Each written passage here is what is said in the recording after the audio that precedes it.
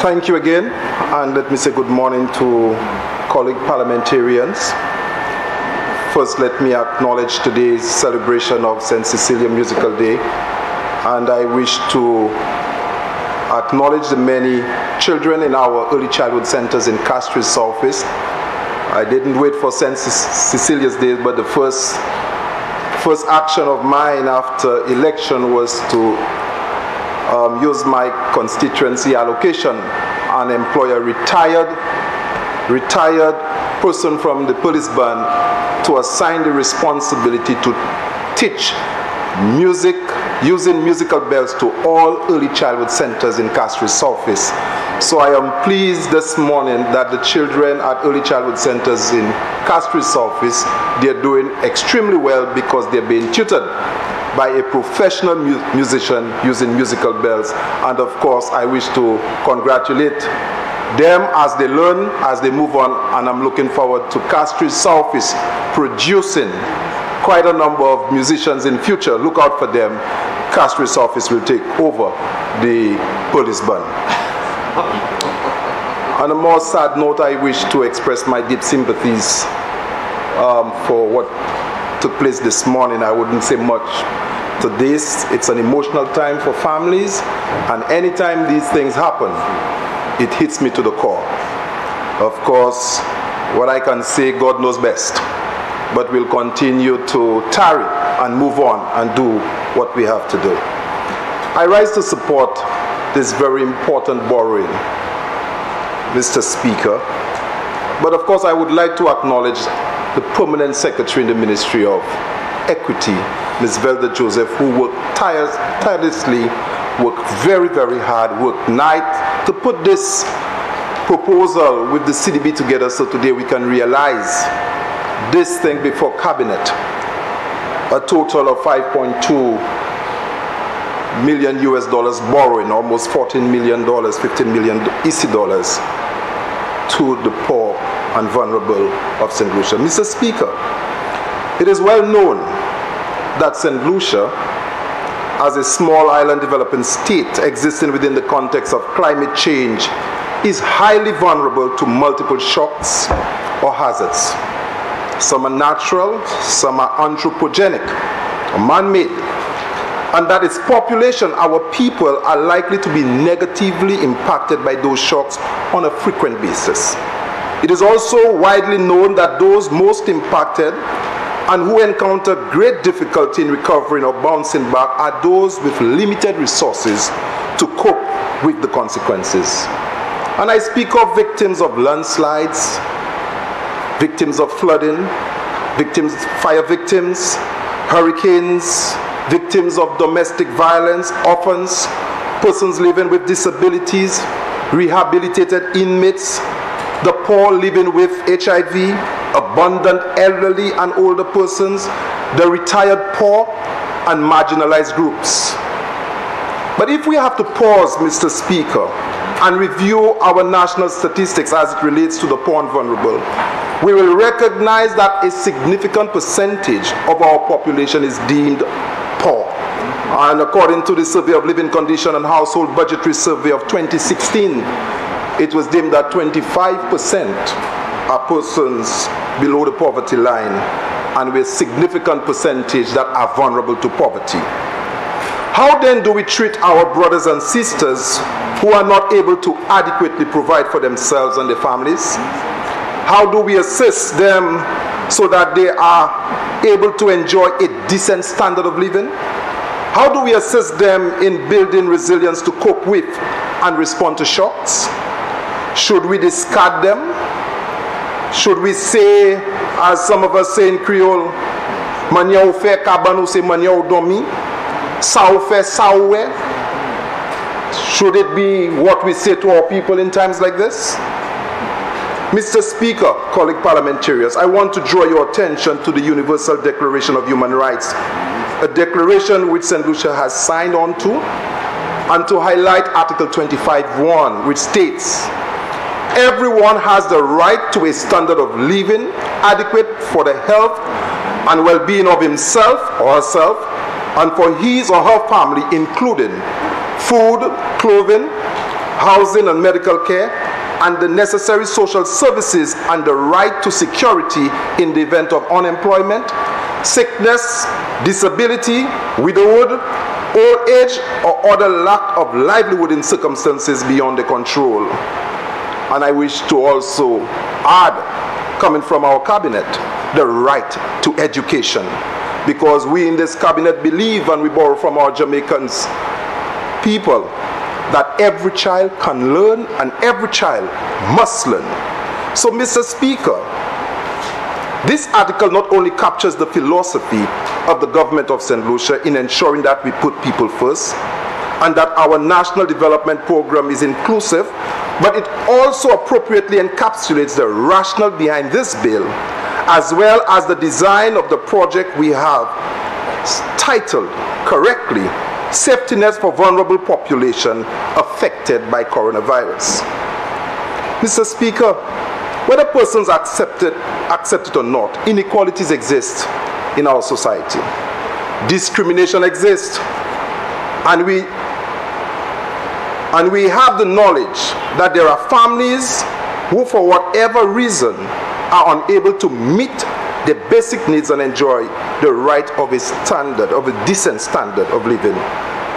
Mr. Speaker, at the Ministry of Equity, we see such families, we interact, we've heard of such households, and we understand the need to assist them until they are able to manage independently. Mr. Speaker, we understand that the poor and vulnerable families need assistance and support, and that they require protection, particularly given our current context, where we are confronted by the prolonged negative impact of COVID-19. We strongly believe that we should not allow the less fortunate brothers and sisters among us to fall through the cracks, unable to meet their basic needs, and while we stand aside and do nothing. Mr. Speaker, I want to be very clear. Social protection is not a matter of charity or generosity. It is a basic responsibility of the state, and one that we take seriously. It is the right thing to do in recognizing the rights of all St. Lucians to a basic standard of living. And it is on that basis that the government will, through my ministry, spare no effort in providing appropriate support to those in need, and will aggressively seek out and utilize new and existing social protection services to help individuals and families cope with crises and shocks. Improve livelihoods opportunities, invest in human capacity, and protect the aging population as we advance our national development agenda. Mr. Speaker, it is not often that we come to this house to borrow for people and direct investment in people. We usually run the tables when we borrow for roads and infrastructure. We can relate to hotels that will bring in income. But this government, this administration understand that when we invest in people, we invest in our future. Mr. Speaker, the recent rains would have proven that asphalt will not last, even after you've spent millions to resurface the roads when dealing with floods like ours. Buildings will not survive after the winds would have blown the roofs from hurricanes, and we have no insurance to recover. But when we invest in our people, the lowest among us, I can assure you, Mr. Speaker, we have invested in the future of St. Lucia. Mr. Speaker, although these interventions speaks directly to persons impacted by coronavirus, I will not elaborate on the negative impacts of COVID-19, particularly on the poor and vulnerable individuals and families, as I believe that there is familiarity with this issue. Rather, Mr. Speaker, for full understanding of what we are seeking to do, permit me to speak a little on social protection and how social protection systems can be effectively leveraged to support families in need. Mr. Speaker, as noted by the World Bank, social protection systems that are well designed are powerful as they enhance human capital and productivity, reduce inequalities, build resilience, and end the intergenerational cycle of poverty. Such systems and tools are transformative as they help mitigate economic and fiscal shocks. Mr. Speaker, the inequalities among us will not go away if we do not purposefully and directly address the social and economic challenges which confronts us, particularly at this time, especially following the brutal effects of COVID-19 pandemic and the adverse impacts of the Russia-Ukraine war on St. Lucia and the wider Caribbean region. This project, therefore, is intended to serve as a direct response to our socio-economic realities, providing social assistance or temporary relief to targeted individuals and households who were negatively impacted by the coronavirus pandemic and who have not been able to recover or whose situation have worsened. Mr. Speaker, and just as I speak of those who have not recovered, Mr. Speaker, I'm not just speaking as a parliamentarian who have sat behind a desk. Over the years, I've taken interest, even when the ministry has not called for it, or when SSDF didn't call for it. I would call the fire service and ask them about fire victims. Mr. Speaker, you would be surprised that there are data at the fire service of the many fires we have had, and persons who have not recovered because of their socio-economic situation. Mr. Speaker, you can choose to call the fire service chief and ask them to provide you with the numbers, and you may be alarmed of the hundreds of persons. Mr. Speaker, I happened to visit a lady recently whose home still had the mark of mud from Thomas, the flooding which took place. She has not recovered. Mr. Speaker, when we speak of persons vulnerable, we are talking about persons who can hardly ever recover when they experience those shocks. The government is seeking to provide a safety net to those families or households to prevent them from falling deeper into poverty or from experiencing worsening conditions.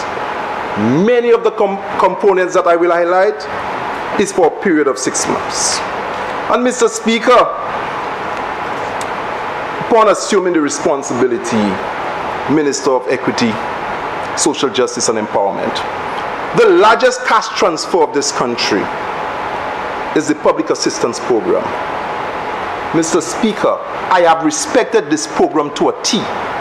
And while I represent the second largest constituency, and of course with vulnerable persons, I haven't taken one person from my constituency and unilaterally asked the ministry to put them on. Because there's a system for persons to be assessed, and I respect the 3.0 SLNet. If you are not qualified, you ought not to be on it. And that's why I support the Prime Minister. We are not doing things in terms of just parliamentarians. If you look at the data, which I have seen, it happened that the greatest number of persons being served under the SLNet is from Sufra. I'm sure the minister is not aware, but I will share with her the details. I have looked at the data set. Not Castries Southeast. Ancillary Canries also is well served there. Not grossly, but I'm saying that it is being done objectively.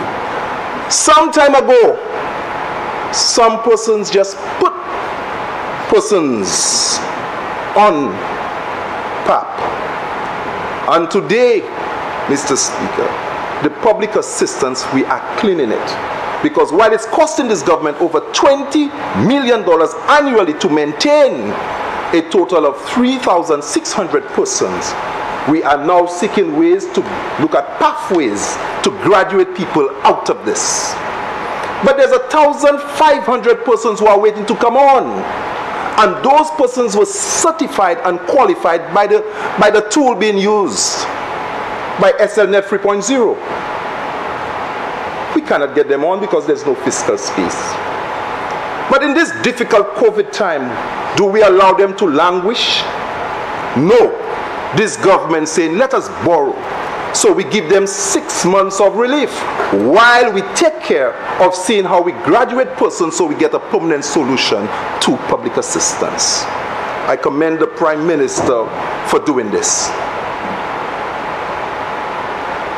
Mr. Speaker, in keeping with what I said earlier, safety nets for vulnerable population affected by coronavirus. This project aims to contribute to ensuring a minimum level of quality of life for vulnerable persons amidst the crisis caused by COVID-19, as well as preserving human capital. The project consists of 4 main components. 1, protection using existing cash transfers.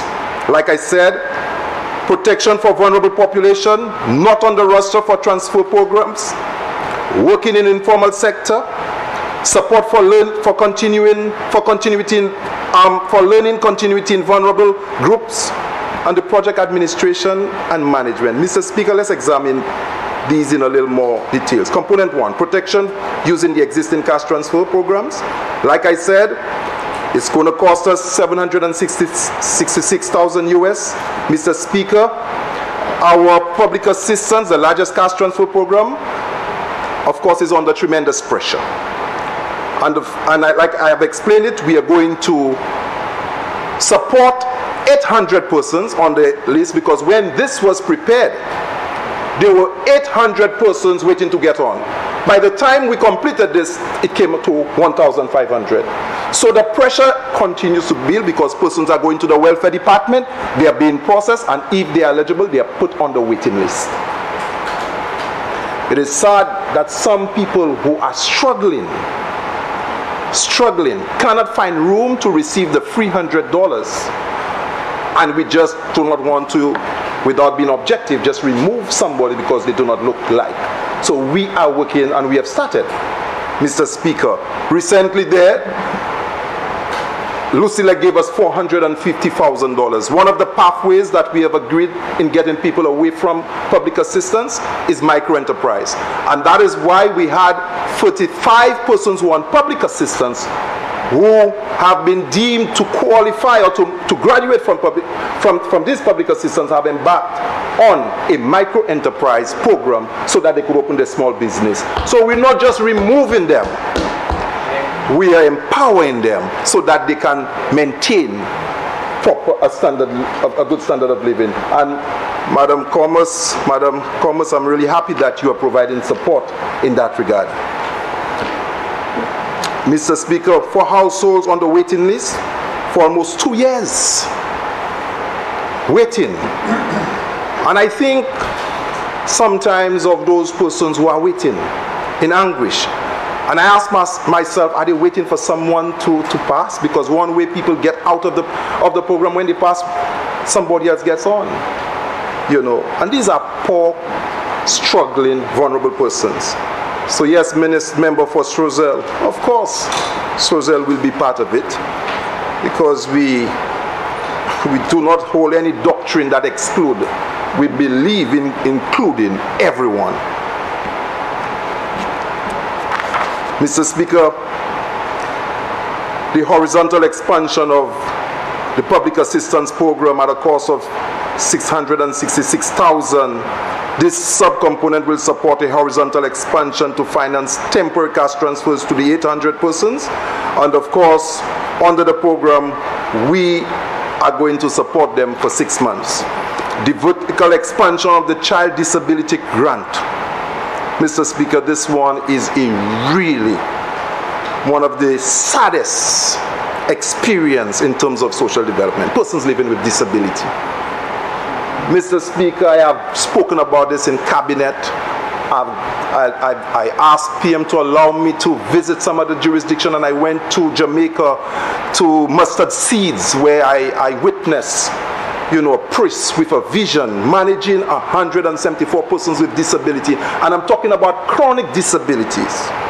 And as I speak there, I'm sure Tia, who is just 10 years old from Lakwa, would understand why I will mention her name.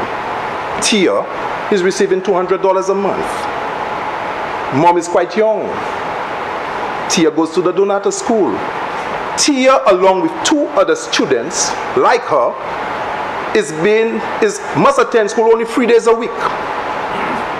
3 days a week. And must be managed by 2 teachers because of her disability.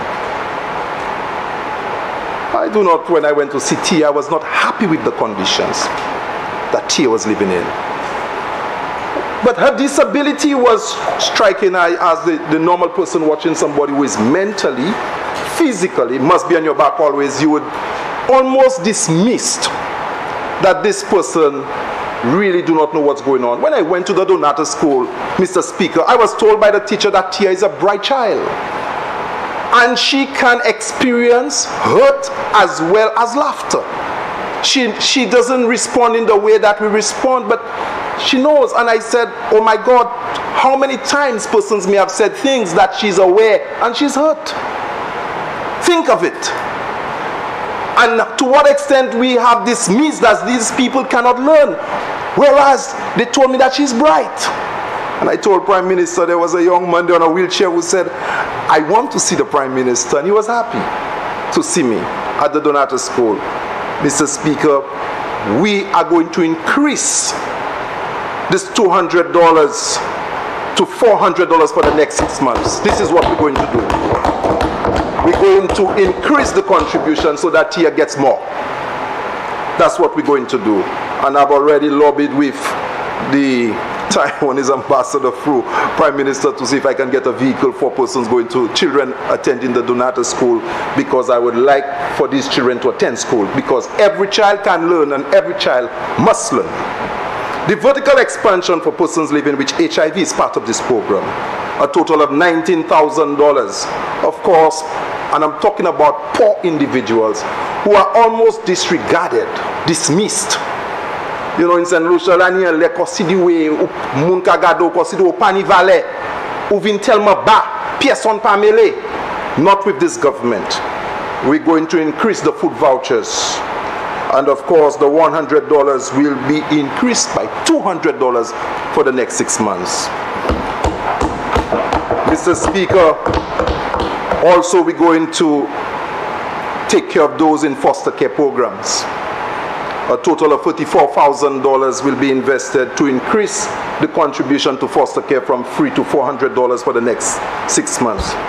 Mr. Speaker, I must inform this Honorable House that cash transfers are very important to social protection programs and have a multiplier effect on the local economy.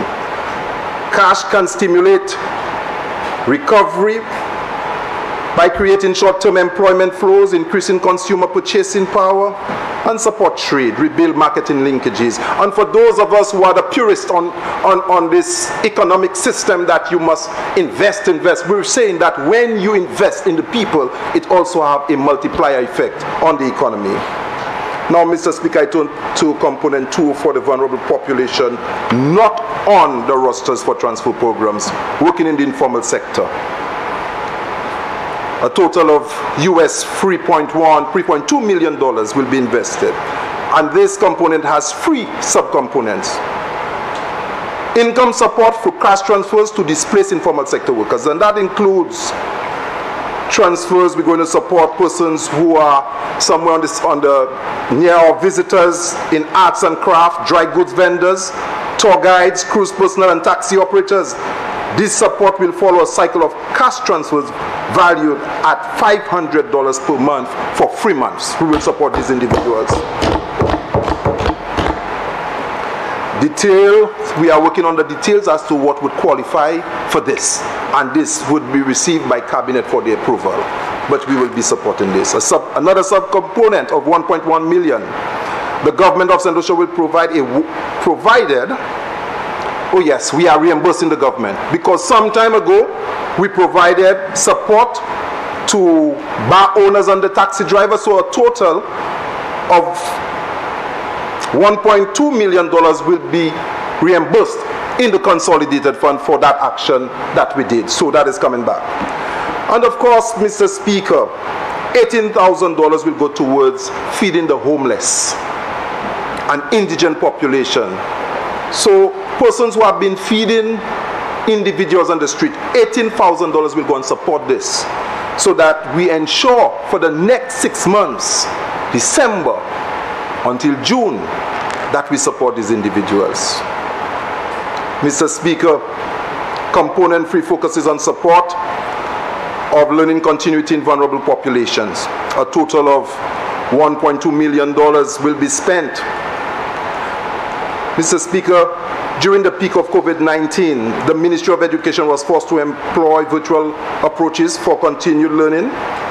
During this process, several students, particularly from poor and vulnerable households, were disadvantaged, and they did not have access to the devices at all.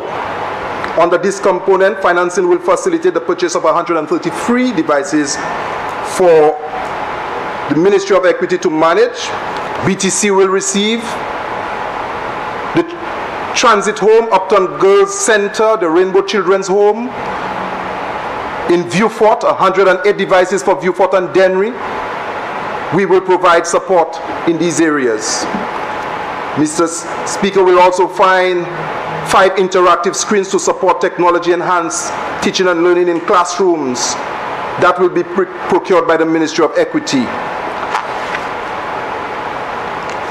Additionally, Mr. Speaker, 500 devices will be provided for learners in vulnerable households benefiting from PAP. So apart from providing devices to these institutions that are most times ignored, the Boys Training Center, Uptown Girls Center, the Rainbow Homes, where we have our vulnerable people, we will provide devices to them so that they continue learning, because again we believe every child can learn.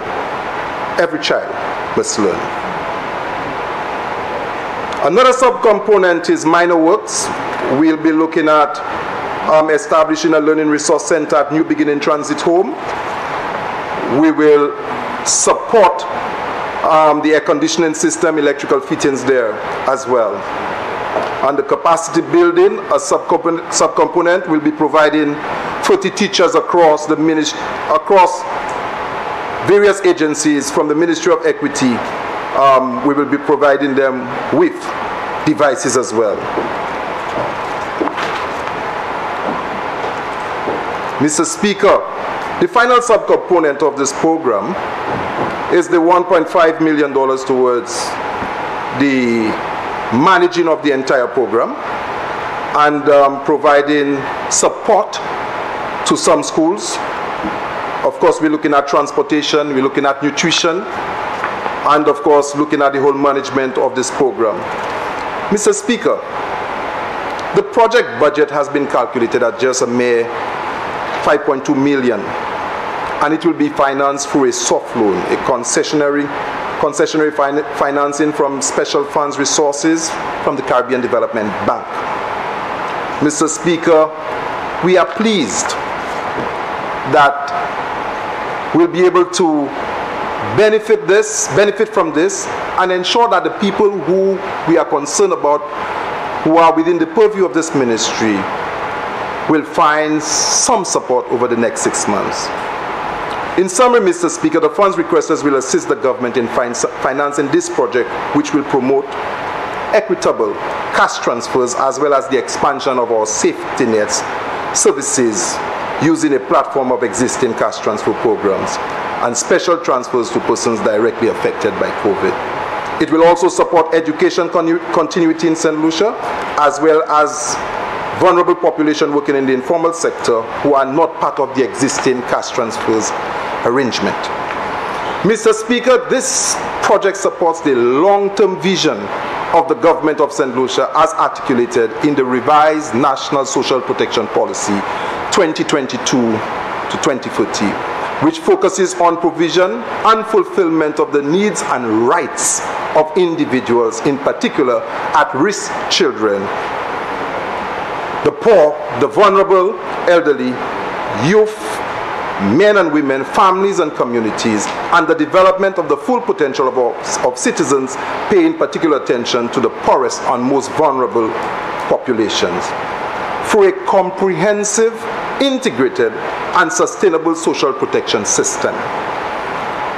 Those needs and rights include the following: basic income security in the form of various social transfers, such as pensions for the elderly, pensions with persons with disabilities, child benefits, income support benefit, skill development, employment guarantees and services for unemployed and underemployed. 2, available and affordable access to essential social services in areas of health, water and sanitation, education, food security, housing, welfare, and other defined according to national priorities. 3, strengthening the resilience of the poor, vulnerable, and deprived individuals, groups, and communities facing economic, social, climatic, and health risks and shocks through enhanced adaptive social protection. Mr. Speaker, as we know, the government of St. Lucia has formulated and continues to implement policies and programs intended to result in socio-economic transformation and improve livelihoods for its citizens in keeping with its commitment to the 2030 Sustainable Development Agenda and the Medium-Term Development Strategy 2021-26. The objective of this project is not different. It will complement ongoing initiatives aimed at putting people first. In addition to our NIC contributory social security, we have strengthened our social protection system and now stands on 10 pillars. The home care program administered through the SSDF, which caters for approximately 500 persons. Educational assistance program, laptops payment, facilities fees, CXCs fees, school feeding program being administered through the Department of Education, food voucher programs for persons in need, and many food and food-related subsidies, non-vatable food items. For a public assistance program which currently caters for 3,600 beneficiary households, which provide and support to include burial assistance, eye care, emergency housing, and medical assistance. The National Housing Assistance Program, the labor market activity to include short-term employment initiatives to include caretakers, roadside cleaning by both the Ministry of Local Government and the Ministry of Infrastructure, stimulus caretakers program. 7, the micro entrepreneurship program to function as one of a graduation pathway in collaboration with SSDF and Bell Fund. The foster care program, persons living with HIV program, providing assistance. And 10, we are now approaching universal health care. Please note that we are currently exploring unemployment insurance and social insurance as other pillars to support our social protection initiative. Mr. Speaker, this list is not exhaustive, nor was it intended to be. Rather, it provides a range of support services available to vulnerable households from which they can benefit based on needs. Mr. Speaker, parliamentarian colleagues, the safety net for vulnerable population affected by coronavirus also seeks to support vulnerable groups in need of assistance. Let us support investment in our less fortunate brothers and sisters by supporting this bill, which will pave the way for immediate rollout for these project components. As we move forward on the path of development, let us ensure that we leave no one behind. Single mothers, single fathers, members of the LGBTQ, the elderly, young men and women in prison, abandoned children, those in foster care and in adoption services, the homeless, the mentally challenged, persons living with HIV, they all have rights, and our social protection system ensures that no one should be excluded or discriminated against. In the Song of the Holies of 1969, it says that he ain't heavy, he is my brother. They ain't heavy, they are our brothers and sisters. And in the Psalms 9 verse 18, it says, for the needy shall not always be forgotten, and the hope of the poor shall not perish forever. I thank you.